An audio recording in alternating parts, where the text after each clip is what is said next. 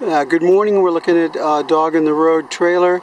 This is a 2-year-old food trailer that I had custom built for me in Florida, and I'll point out some of the features and dimensions, specifications. Right now it's running on a 3400 watt inverter generator powered by propane, and it can be plugged into any electrical service. I designed it to be easy to use, and there's no internal propane. Everything runs electric. I have a simple menu. You see I have 2 serving windows and a center viewing window, a setup shelf, an overhead hang, and then 2 places for 2 menu boards on either side, and also a menu board down here.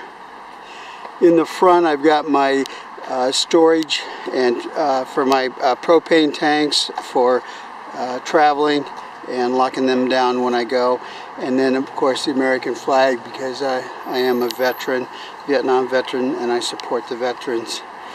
The overall size is 8 by 10. You're going to be surprised at how much room there is in it.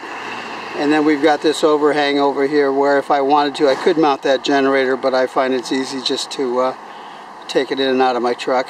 Down on the bottom we've got supports for the trailer to keep it level, keep it stable. In the back here we've got a secure locking system, and then once you get inside you're going to find a chest type freezer. Everything is completely legal according to all the health departments, and stainless steel counters. We've got a sandwich prep unit here. Over here we've got your 2 serving windows, microwave, cash register, a little fan here. Over here we've got a high power steam unit, induction burner, and then over here we've got a rethermalizer steamer, and then just a normal food warmer. The rethermalizer can do temperatures up to 180 degrees. We've got storage here for different products, another window here for ventilation, some more storage here, storage cabinets up here.